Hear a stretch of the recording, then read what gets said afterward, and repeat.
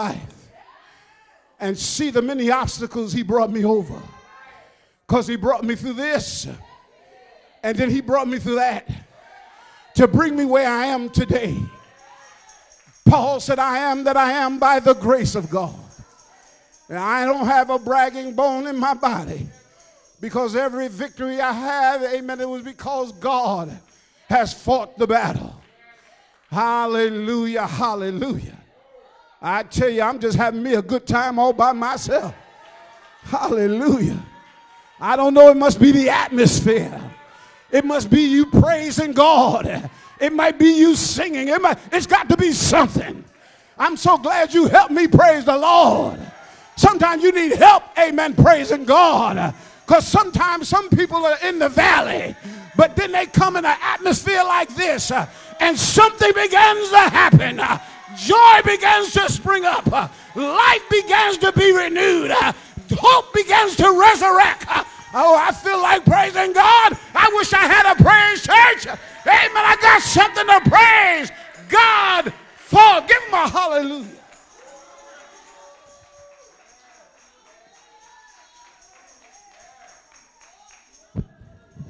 Now let me get dignified and act like I'm a professor of the Bible.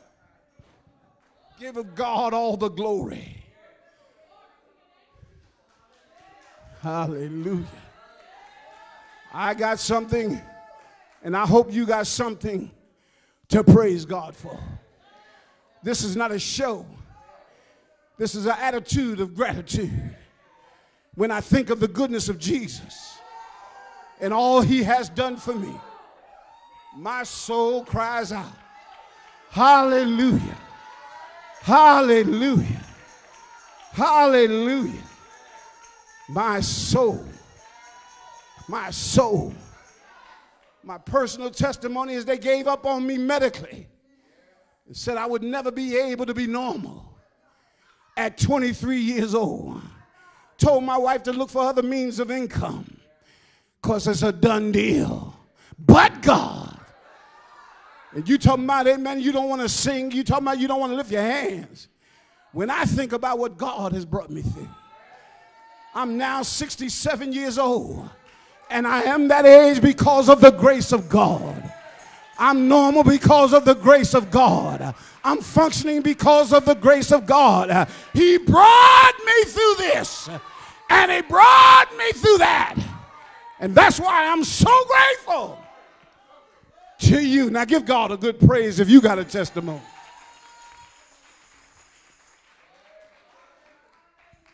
Lord, I'm grateful. Whew, I can go home now. I can go home right there. Because whether you believe it or not, God is pleased with the atmosphere already. Huh? He created us for his good pleasure. He created us to praise him. And I think we've done a wonderful job praising him. And I'm not tired yet, but I'm going to slow down a little bit. Our God is an awesome God. Come on, just tell 3 people he's an awesome God. Encourage the world to serve him. Encourage the sinner to live their life to him, because he's an awesome God. Oh, taste and see that the Lord is good. How many had tasted and have found him to be good? Deep down in your sanctified soul. I'm grateful. Woo. I'm trying to slow down to get to the message on today. Praise team, you done set my soul on fire. I appreciate all the help in the midst of the work. Amen. People working behind the scenes. Thanking those keeping the church clean and keeping the yards done. Amen. You got, time to just thank folk for being so faithful and so loving towards the works of God. For they're a great reward for faithfulness. Don't take it light, the things you do for God. Don't let the devil fill your heart with foolish thoughts, but give it everything you got. And guess what? Great payday. The sickness that was supposed to take you out, God will revive you. That accident that was supposed to kill you, he'll put an angel in the way. I wish I could talk to somebody. Oh, yes, he will. Yes, he will. He'll preserve you to look good even in your latter years. Oh, I wish I could talk to somebody. You won't look like somebody's grandparent. Come on, when you stand next to your grandchild, you look like your brothers and sisters. I wish I could talk to somebody. Won't he keep you? He'll tell, I'll take the garments of heaviness off you and put on the garment of praise. He'll put a new look on you. You won't have to have all that. Let me get off of that and go back to the text. Somebody say, praise the Lord. Isn't God good? He'll beautify you with his meekness. You ain't got to walk around looking like Bozo the Clown. Amen. Little makeup is fine. But some folk got eyelashes that'll meet you at the front door, and they at the back door. I wish I could talk to somebody. You ain't got to overdo it. God loves beauty. Don't be coming in here looking like Aunt Hag's child. Fix your hair up and put some mouthwash in your mouth. I wish I could talk to somebody. Isn't God good? I'm glad he saved me. Aren't you glad he saved you?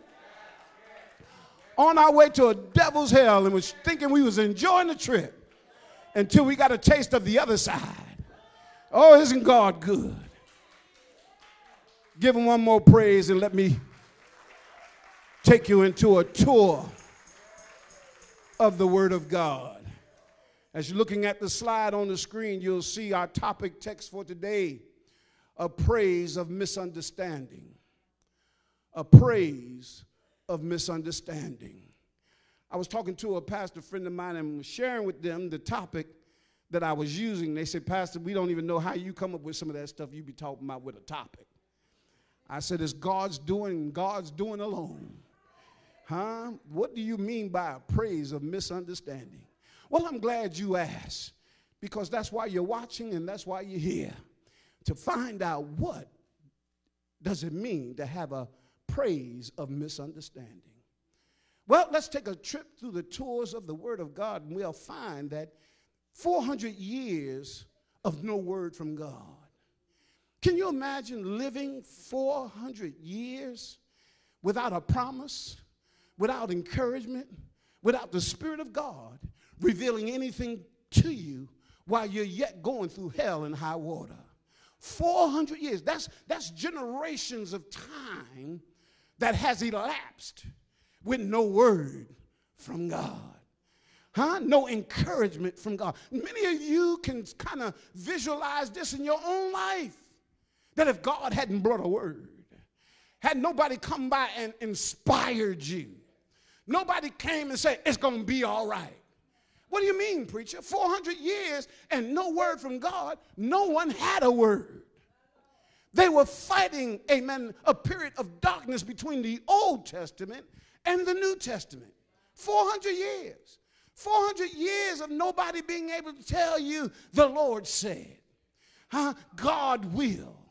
400 years. The Bible tells us in Ecclesiastes, it says this in 8:4, where the word of the king is, there's what?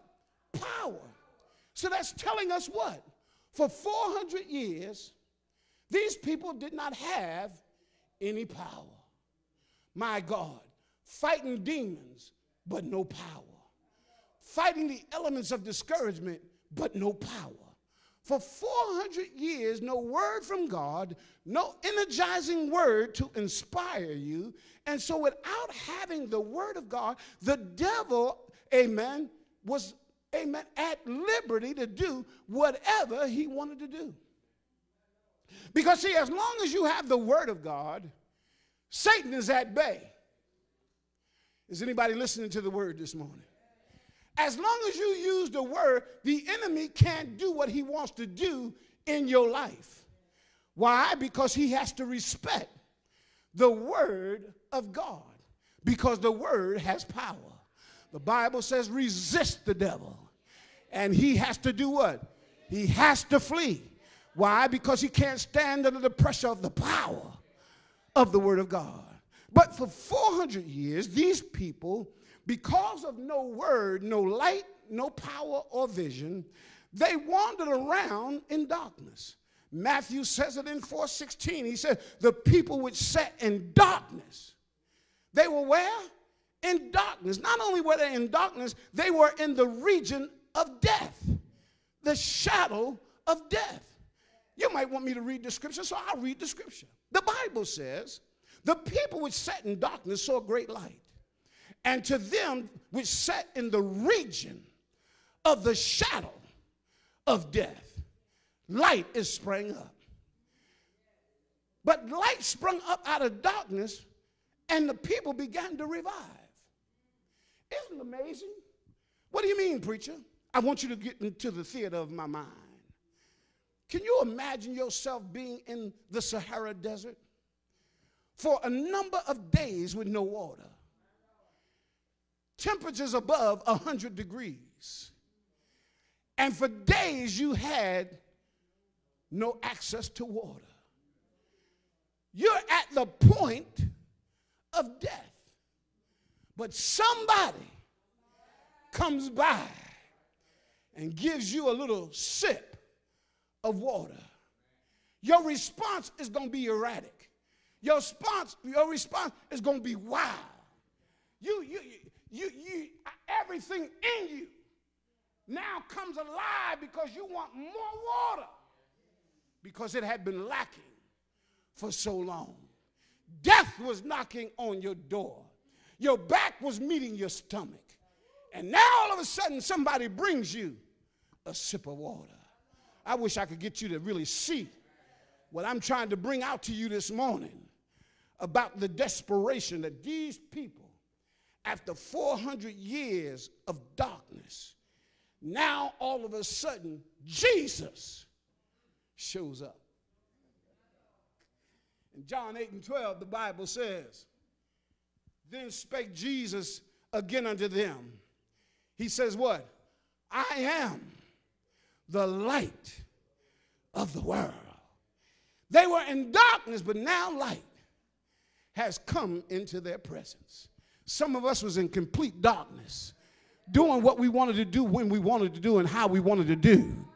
We thought we were living, but we were in a devil's hell. Some of us use drugs to stay, amen, afloat. Some of us use sex and alcohol, amen, just to have some measure of excitement and joy. And that was in complete darkness. But one day, Jesus. Oh, I wish somebody said I had a one day. Aha, one day Jesus came by and light sprung up out of darkness. And he said, he that followeth me shall not walk in darkness, but shall have the light of life. Hit your neighbor in the ribs and say, live, child, live. And refuse to die. Come on, tell them, refuse to die. Hey, man, these people were at the point of death, and now here comes this man with miracles in his hand. His name is called Jesus. I don't care what the skeptics got to say. You're never at the argument of anybody's argument when you have your own testimony. And in their minds, as Jesus begins to bring light and fulfill their thirst, they began to have in their mind, the king has come. In Matthew 4:24, the Bible says, and his fame went throughout all Syria. And what happened? They brought unto him the sick people that were taken with divers diseases and torments, and those which were possessed with devils. I want to pause just here for a second. If this gospel is benefiting you, where are the people you bringing in? If this message is so great to your soul, where are the people you bringing in? We got some gospel tracts out there, and you ought to make it an assignment that every week I'm going to take 5 gospel tracts and give out at least 5 every week. Come on, we got over 1,000 tracts in this building. You ought to grab 5 of them or more, and every time you go to a restaurant, every time you stop to a gas station, every time you go to a store, hand them a tract, because that tract one day may bring them out of darkness. What do you mean, preacher? Let me finish reading the scripture. The Bible says, and those which were possessed with devils, and those which were lunatic, and those that had palsy, what happened? He healed them. And he healed them. Anybody got an emotional healing from God? See, sometimes it ain't always about your flesh being healed. Your spirit needed to be healed. Your mind needed to be healed. Your vision needed to be healed. Your soul needed. I wish I could talk to somebody this morning. The Bible says, amen, they were in darkness, but now all of a sudden this sprung up light called Jesus came up out of the midst of darkness, and they were able to see him from afar off. Whenever you're in complete darkness and you light a candle, guess what? You can see it from a distance. My God, I hear people say, amen, at the point of death they see light, and people say, don't go to the light, but go to the light. The light gonna save you. Light gonna heal you. Jesus was the answer. Listen now, Jesus was the answer, and his name began to spread like wildfire. Hallelujah. People have gotten healed in this place of cancer. Some people have had tumors to dissolve in this place. And yet we're wondering, God, what you gonna do next? He said, listen, the miracle is in your mouth. Keep preaching that word. Somebody's getting healed right now. Somebody's vision is being wiped off so that they could see what God has promised to come to pass. I wish I could talk to somebody. So the people were so engulfed. I want you to keep in your mind the story of the desert, because these people were so elated. They were so moved. They were so excited. They were so thirsty. Look at your neighbor and say, neighbor, how thirsty are you for the presence of God? Come on, give them a great hand clap right there. The people, amen, because of their previous desperation, we can't imagine the praise that began to go up. We did some praising in here this morning, but I got a news flash for you. Our praise could not compare to the praise that them people were giving to the Lord.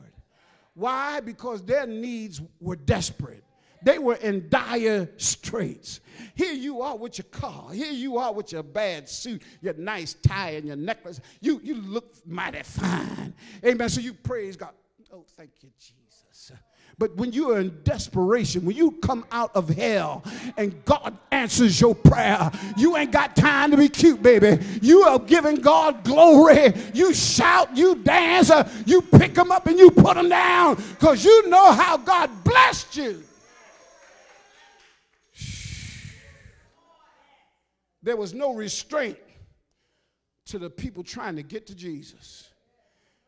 No restraint. The people would tear off roofs. Luke talks about how they came and they tore off the roof and lowered down a man that was stuck and sick of a palsy, crippled. What are you doing to reach somebody that's lost? Huh? Somebody who need a word from God. Next time somebody tell you, they say, come on, let's pray. And if you're available, let's get to the church. There's a healing in the house. This is not even a part of my message, but God is saying there's a healing in the house. That's why the devil don't want you to get to the house. He knows if you get in the atmosphere, your spirit be lifted. Your joy will return. Your peace of mind will be satisfied. Huh? But they tore off the roof. There was no restraint. Tell your neighbor, faith has no restraints. People even violated the laws of Moses. What do you mean, preacher? Amen. There was a woman that reached out in the crowd and touched the hem, amen, of the rabbi. That was totally against the law, amen, of Moses. You were not allowed to touch, especially if you had an infirmity. You were not allowed. But see, when the power of God and the desperation of faith, when they meet together, the natural law has no power of restraint in your life. I can do what I can do because I got faith in God. Tell your neighbor, neighbor, nothing shall be impossible to them that believe. So we find, amen, that they could see that miracles were available and they would not allow anything to separate them. I don't know if I got this particular scripture on your screen today, but in Mark chapter 6, verse 35, the Bible says, and when the day was far spent, how did it say? Far spent. His disciples came unto him and said, this is a desert place. Look at it. Look. I'm not tongue-tied. I'm doing it on purpose. You got to understand something. Huh? You got to understand something. When you are really hungry for the presence of God, there's no restraint to what you will do. Huh? The people refused to even go home. They refused to worry about how hungry they would be. They came to Jesus and said, Jesus, these people, it's a great multitude, and we don't have enough provisions for them. Send them home. Isn't it amazing that we have no compassion? Huh? Jesus said, wait a minute. They have been following me. They have been trusting me. So because they've been trusting me, I'm going to provide everything they need. I wish I could talk to somebody. Tell your neighbor, as long as you keep trusting God, he'll make a way out of no way. If that's your testimony, give him praise right there. So, Pastor, what are you trying to say about this here praise of misunderstanding? Well, in their praise was, our God is here to deliver us. They had got so captivated by the light. They got so captivated by the miracles. They got so captivated by the praise, they began to interpret what they saw to be the answer to their prayers. And because of their interpretation, they began to say Jesus as their king. But the problem was, he was the king of their hope, but not the king of their understanding. Let me say that to you again. He was the king of their hope, but he wasn't the king of their understanding. The king they understood was an earthly king. See, you can't walk with God with an earthly mind, because you'll put expectations on God that he has not sanctioned to be yours. And you'll give him praise based off of a whole lot of hype with no understanding. That's why, amen, sometimes, amen, ministries do a whole lot to get you emotionally high. But when the dust settles, you're going to need a word from God. I wish I had some help in here. And so we see that these people were so captivated by the miracles and the praise, and they began to say, oh, our king has now arrived. We see it in the demonstration, in their praise, as Jesus is entering in to Jerusalem.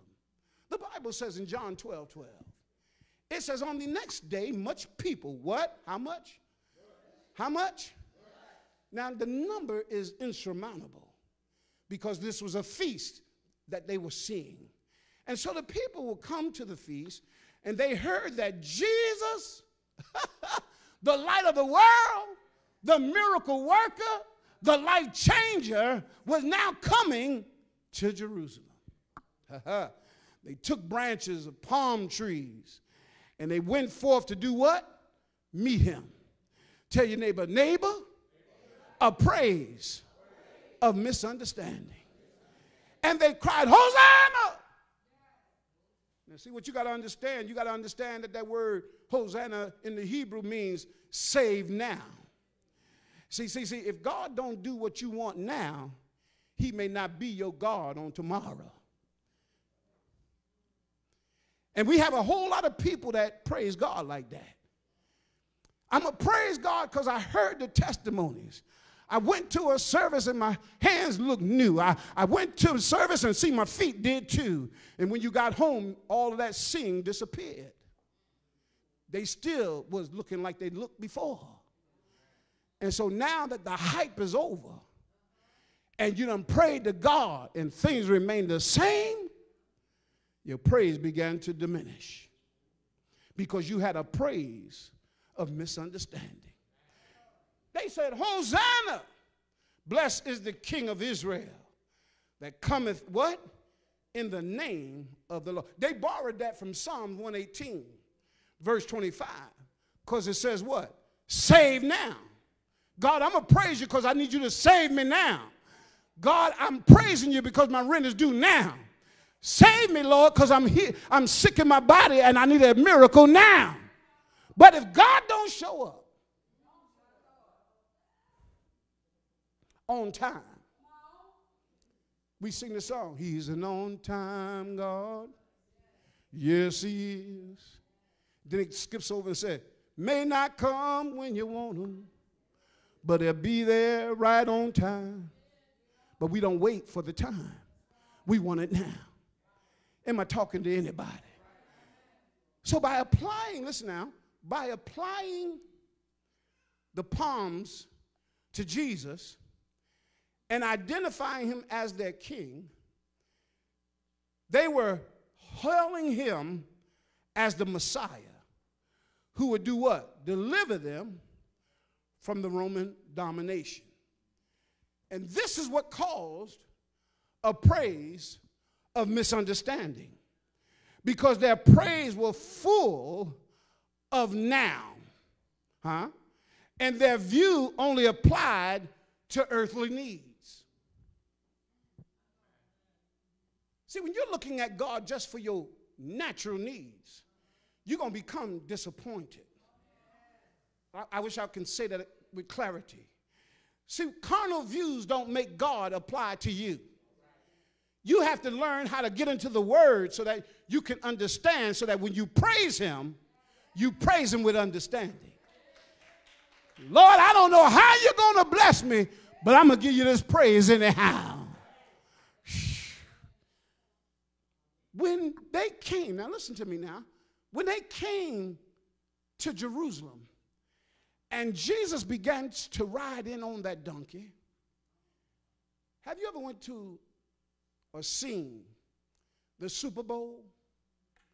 The stadium is packed. The crowds are filled, not a seat empty. And when their team scores a touchdown, the noise scale goes crazy. Well, it still couldn't compare to what they were experiencing as they began to lay their palms before the feet of Jesus as he came. And not only that, they began to extol the Lord in such high degree that when they threw their palms and had nothing left, they began to throw their clothes. That's how much he was worth their praise. Look at three people and ask them, what's the worth of your praise to him?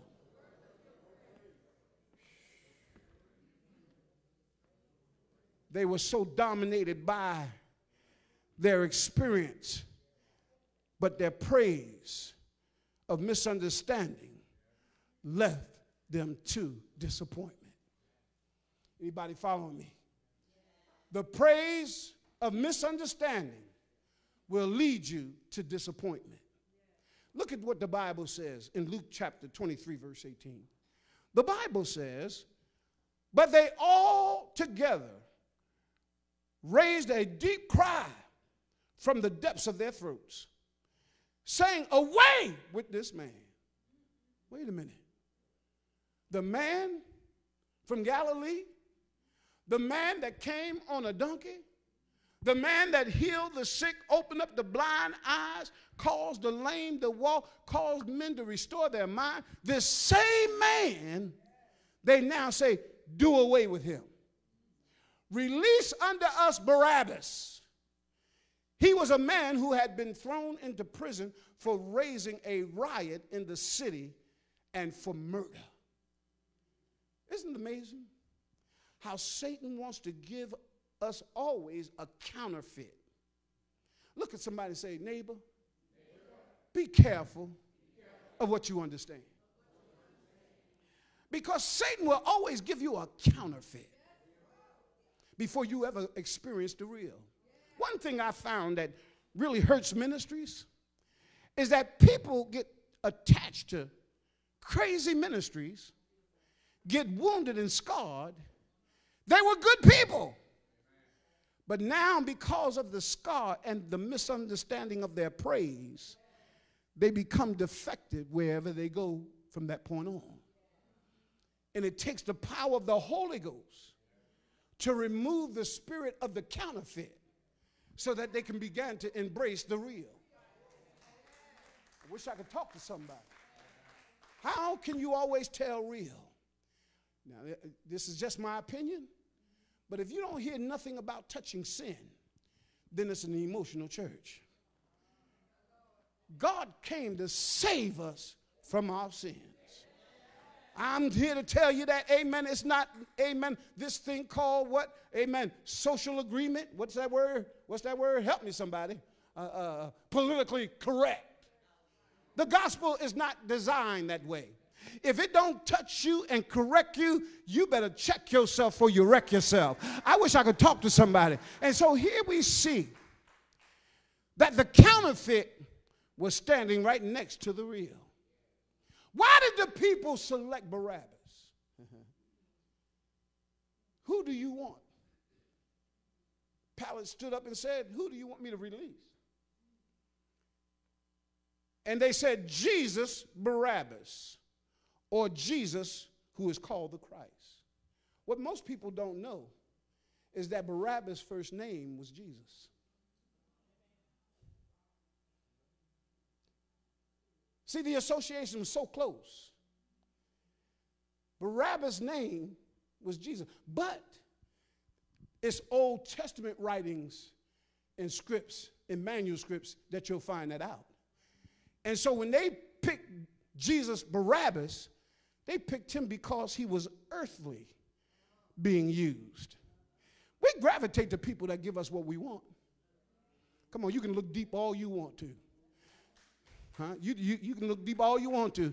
If somebody come and start paying your bills, you don't care about them laying up with 3 other sisters. As long as he take care of you. I wish I could talk to somebody. But see, that's a counterfeit. Oh, well, you know, they got a word, but they laying up with all the sisters in the church. But you concerned about a word. Pastor, you done got away from preaching to meddling. Huh? And so we see here, they had both real and fake standing side by side. But because of the similarity and the misunderstanding of their praise, they picked the one they could see doing something. I wish I could talk to somebody, Mother Gloria. I wish I could talk to somebody. Look at this. Look at this. And so the people chose Barabbas because he looked like he was going to deliver Israel. Now, I want to tell 5 people in this place, God is already moving on your situation. I just want to caution you. I just want to caution you. You just got to learn to wait. Your impatience will destroy what you have desired God to do. The Bible says, impatience possesses your soul, not coming up wanting no good thing.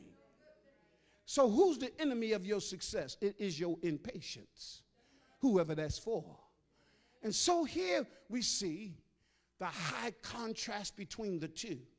And they picked, based off of their praise of misunderstanding, they picked Barabbas. Look at your neighbor and say, neighbor, who do you pick? So there was many who demonstrated the same behaviors. We have that same behavior today. that if God don't do what you want him to do and things don't go your way, your praise began to diminish. What are you talking about, preacher? The Bible says in Acts 17:23, for as I passed by, I beheld your devotion. I found an altar with the inscription, to the unknown God, whom therefore you ignorantly worship, him declare I unto you. What do you mean, preacher? As long as God is meeting your needs, you haven't taken the time out to search the scriptures, but because your flesh is satisfied, you can dance, dance, dance, dance, dance. And you can dance all night. But when things are not going like you have desired them, there's something lacking in your praise. Huh? But Job picked it up and said, amen, I serve a God that, amen, I can be up and I can be down, but God remains faithful. Wish I could talk to somebody. He's all I'll ever need as long as he's doing what I say. But if the Lord is not answering the way we want him, it begins to diminish. Let's look at Daniel. Daniel says this, that the praise of misunderstanding.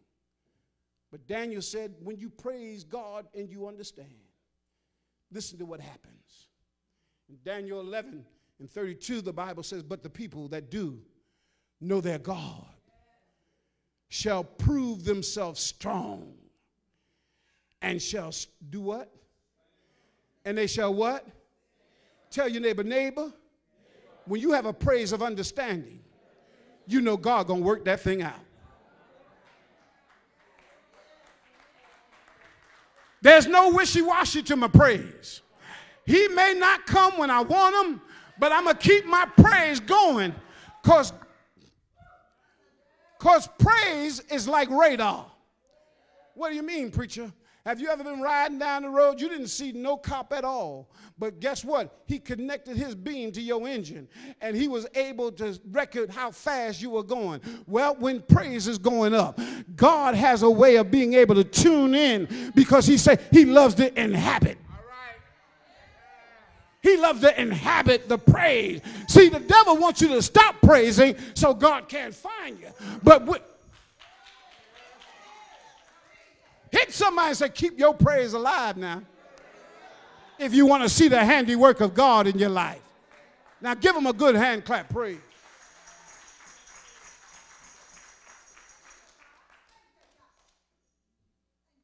Paul said, I beheld your devotion.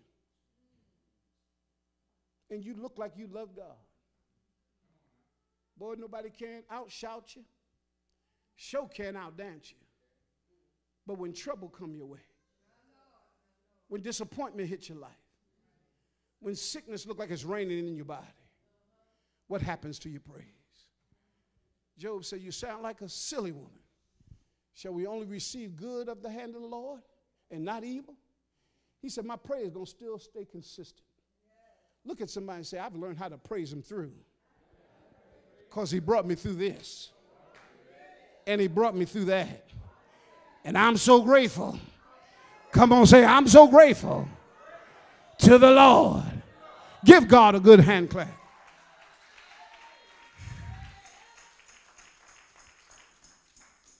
He brought me through this.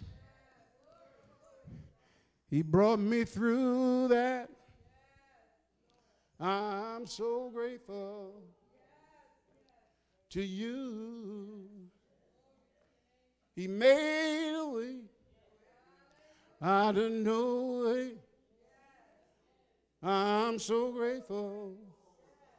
I'm so grateful.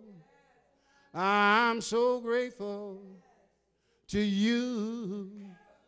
If that's your testimony, give God a good hand clap.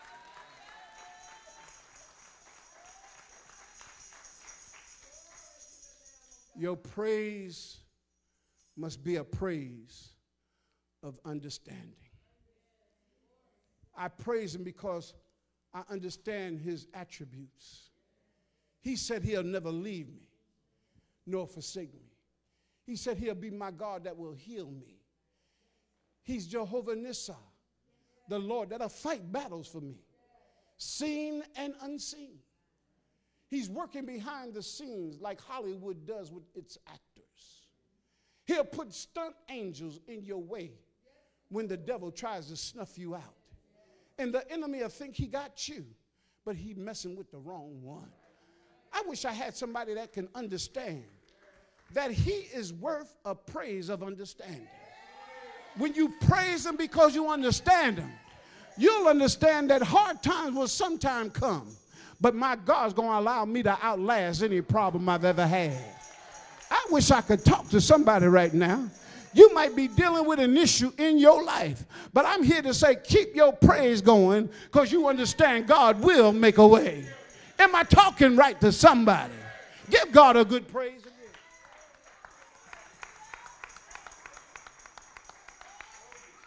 I want to change the music lineup. I want you to play that song again, but turn it down low as I get ready to do this altar call. I'm so grateful. Turn it down low. I just want to hear it. I'm grateful. Woo. Say I'm grateful. I pray that this message today has helped somebody. My desire is as I preach this gospel, I'm giving you everything that I have in me to compel you and God draw you by what was preached in your life. He will make a way. He will help you.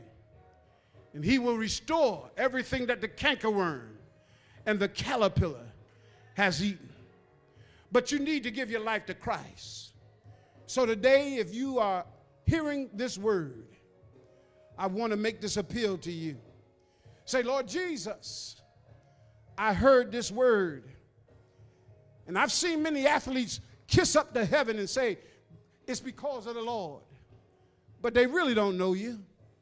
But today, I come to surrender my will, my heart, and my mind to you. The Bible says, if thou wilt confess the Lord Jesus and believe in thine heart, thou shalt be saved. If there's anybody here in this building or on Facebook or YouTube, stretch out your hand in my direction and say, Lord, today I want to give my life to Christ. I've heard the word and it has compelled me and convicted me. And I want to say yes to your will and yes to your way. If that's what you meant and that's what you said, you're saved right where you are. Come on, give God a good praise. As we go out, you can turn it up quiet. Come on back up here. I'm grateful to you. You brought me through this. You brought me through that. I'm so grateful.